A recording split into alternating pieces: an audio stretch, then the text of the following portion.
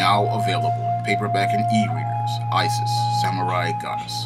The goddess next door takes on kung fu killers in this action-packed martial arts Isis series adventure. Get Isis, Samurai Goddess in paperback and e-readers today. I was reading through the comment section of those Black Panther trailer videos, and I was deeply disturbed by a lot of what I read. Now, a lot of what I read pretty much showed me something that I pretty much pointed out in a novel that I published last October called Spellbound. And in that novel, Spellbound, I pretty much went into how many black people want to fit into a black box that makes them acceptable to whites. And when it came down to many of the comments left in that comment section regarding this Black Panther, I pretty much saw how deeply spellbound many of these Negro nerds are as it relates to these comic books, science fiction, and fantasy, and how they want to fit into that black box that makes them acceptable to white people.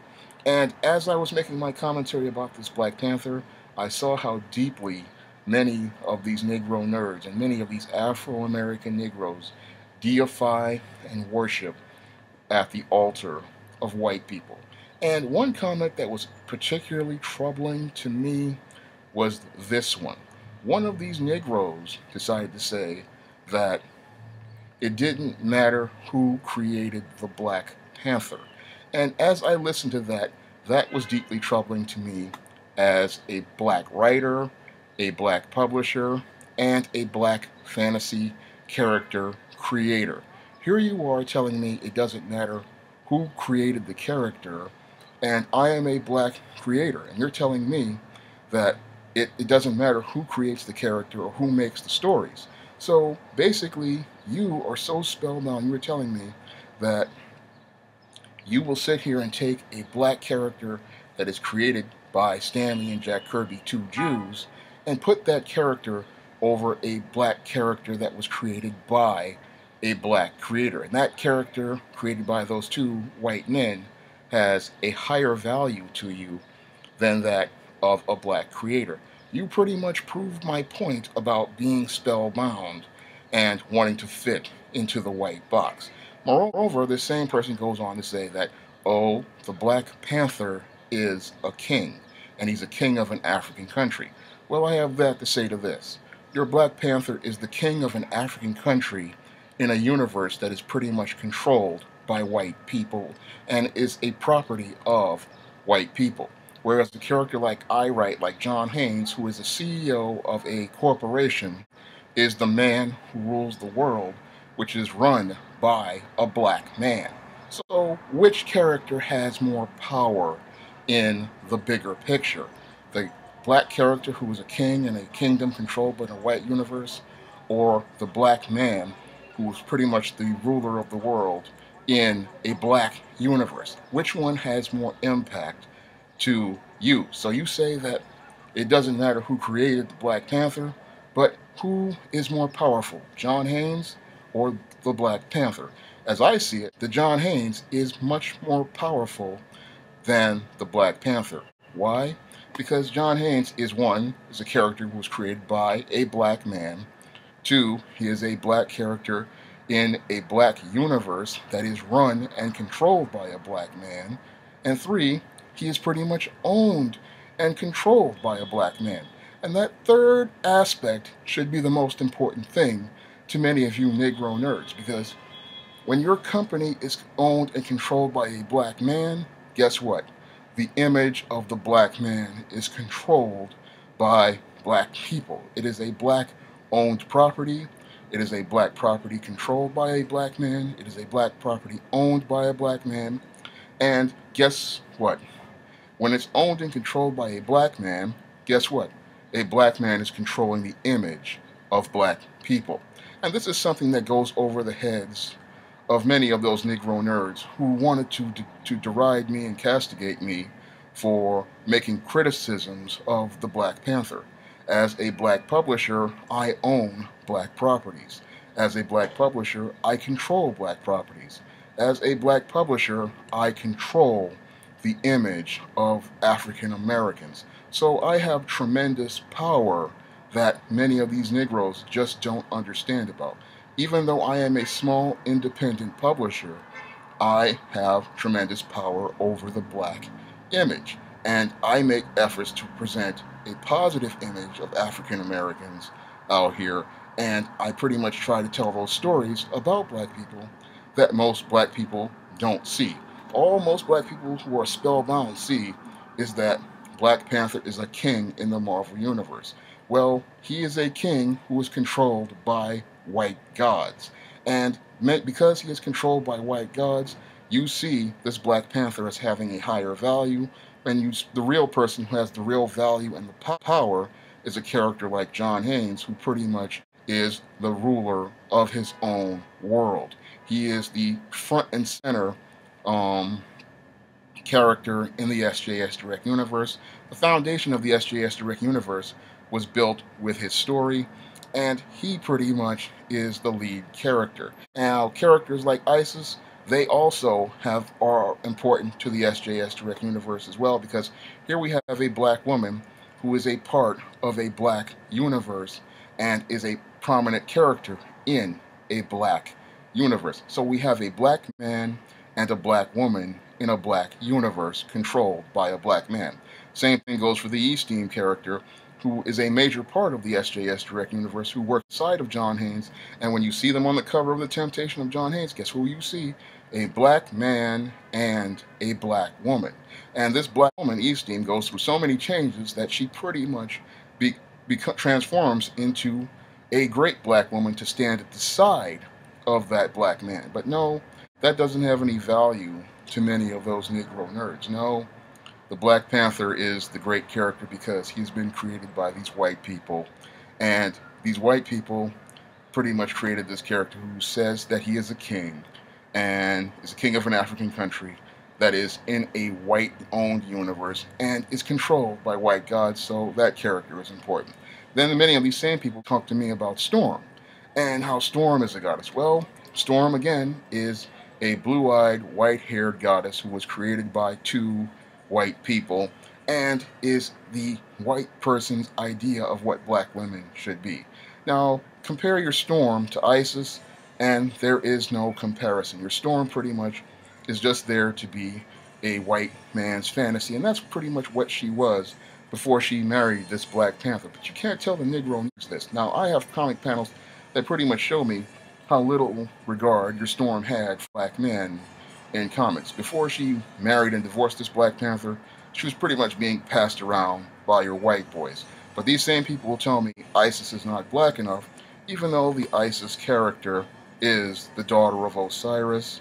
She is a goddess, and she pretty much was an aid and a support to the king of Nubia and the prince of Nubia, and was the closest friend to the king and the prince of Nubia. And she was the best friend of the prince of Nubia in a story like Omari's Revenge. Moreover, your Isis character pretty much traveled all the way from her journeys in Japan over 1100 years to America, experienced racism, married a black man. This is all featured in the first Isis, and had a black child. And she pretty much went through seeing her family murdered and lynched in the first Isis. But this character is never considered black by black people. They say she's not black enough, even though she has experienced slavery in Nubia and experienced slavery and racism in America, and pretty much tried to help black people during the Reconstruction, and even tried to help black people during the period of Jim Crow by establishing the Thetas sorority.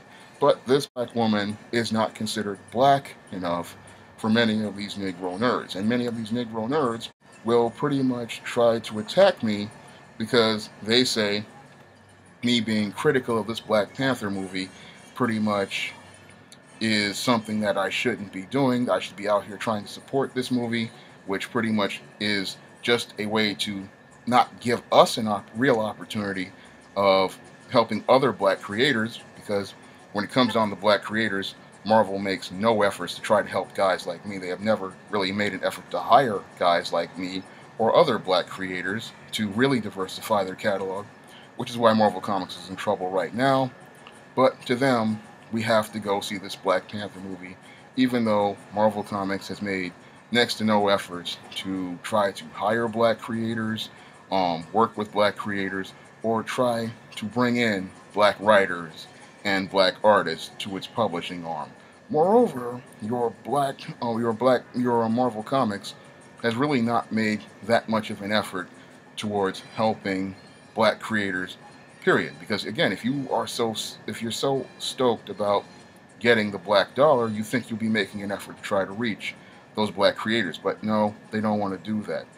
But you can't tell these Negro nerds this. According to these Negro nerds, we need to support this Black Panther movie, and we need to go out and go support them, even though they have never really made any efforts towards supporting black creators, black artists, black writers, and really no real efforts towards supporting black films. And that's really troubling when you think about how much Wesley Snipes did to pretty much save the superhero movie genre.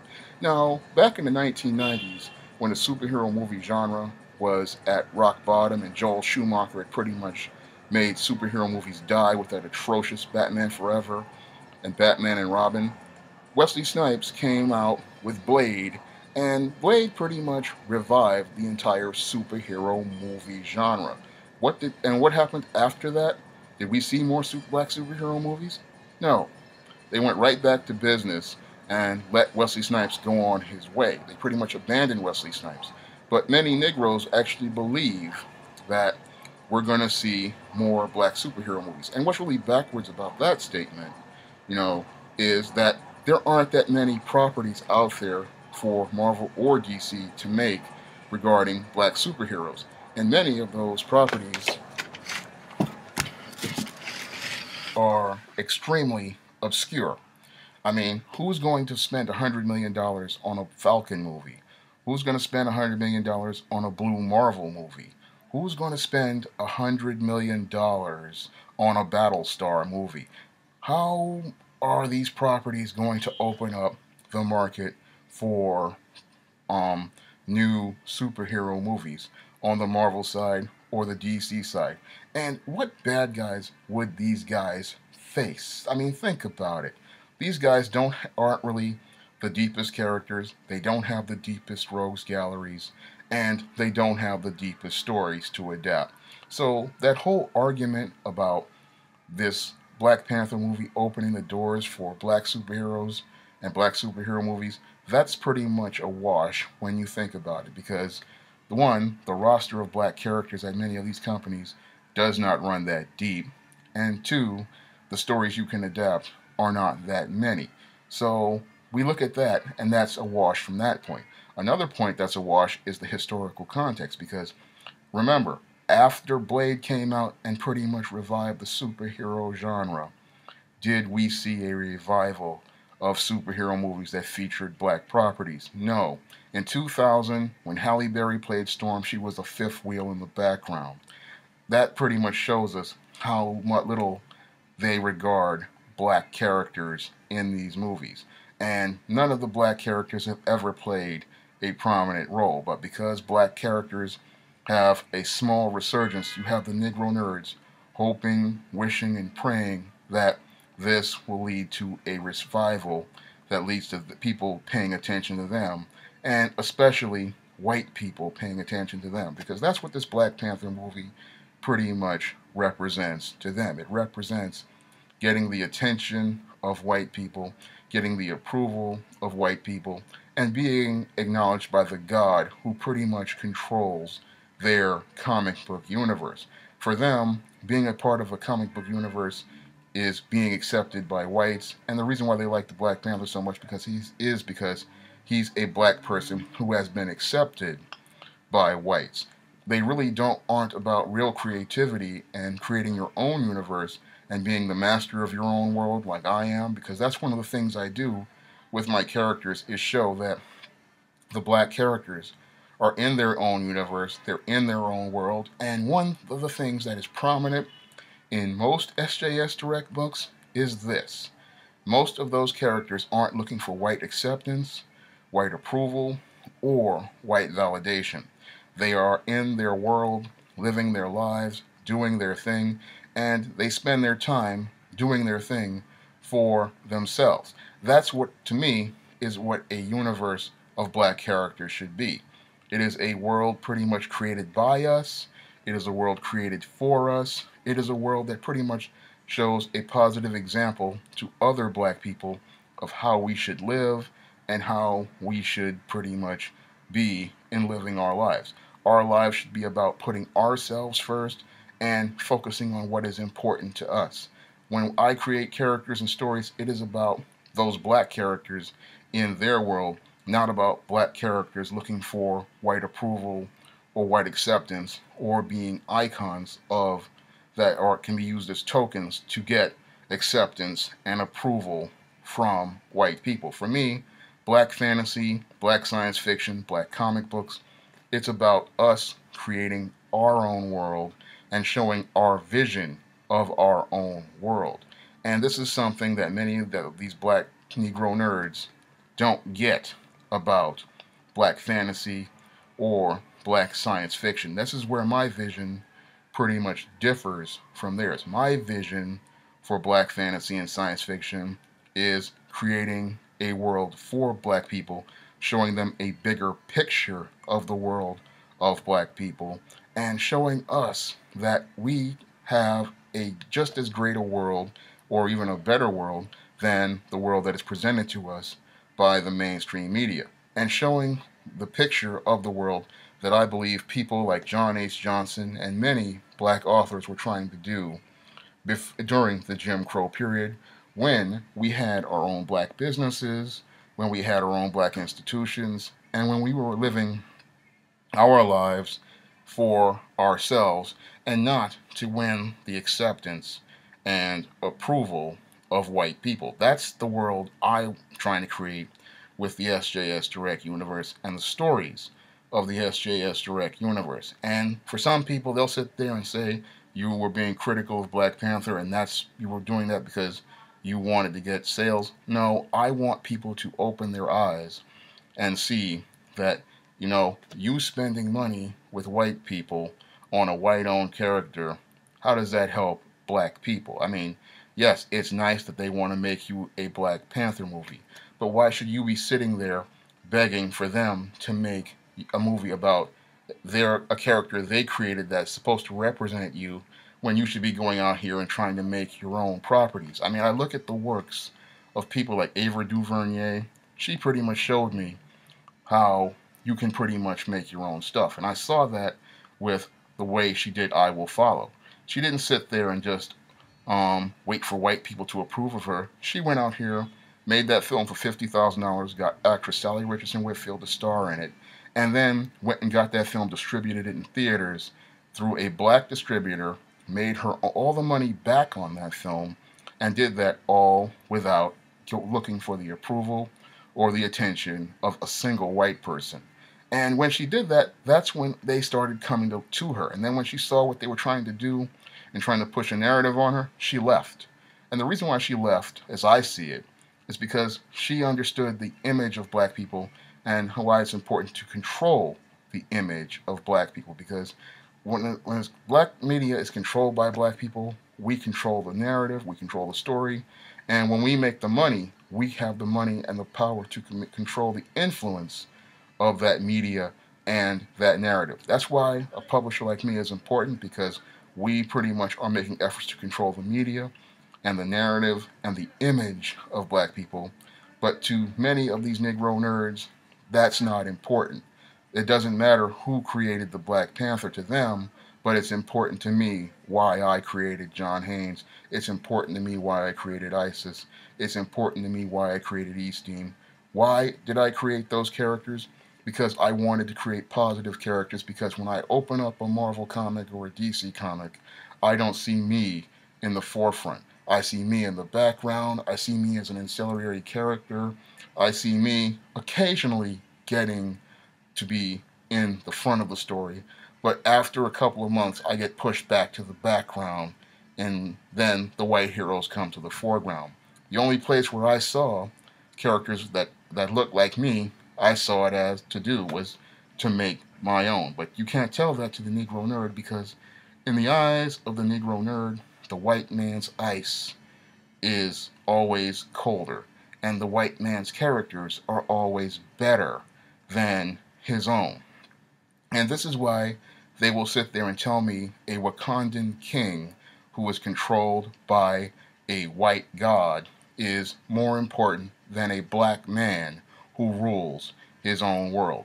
And that pretty much shows me how dysfunctional many of these Negro nerds are and how dysfunctional their thinking is because they only like science fiction and fantasy not to open up that vision and see a world with themselves in it. They are looking to be a part of a world where they get acceptance from white people. And if you want to try some of the stories in the SJS Direct Universe, such as The Temptation of John Haynes and the ISIS series, you may do so by clicking the link to Amazon.com in the description box. And if you want to help me pay for the covers for the SJS Direct 2017 catalog, which was delayed for the last almost 6 months, you may do so by donating $1 or more to my Patreon by clicking the link in the description box or to PayPal in the description box. That's all I have to say for this video. You can comment, rate, and subscribe.